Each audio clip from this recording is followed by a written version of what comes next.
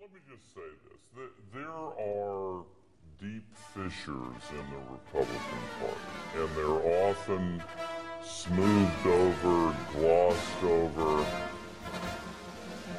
Ron Paul has built a following for a long time as a libertarian candidate. But unless I'm wrong, and I could well be, but I think there's a ceiling on his support because he wants to bring all the American troops home from every Iraq, Afghanistan. Okay, there's more support for that now.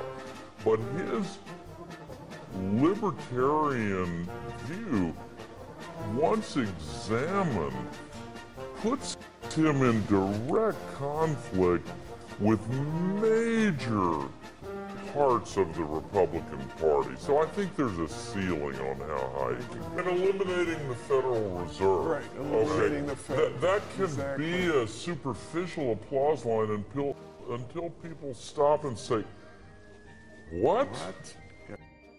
You know, because we do have to have a monetary policy, and I know it's unpopular to point out that the Federal Reserve plays an important role, but the fact is it does. Because of course you can't eliminate the Federal Reserve. I think you should be greatly constrained. You can't eliminate it, in my opinion, and I think that makes them radical to some degree.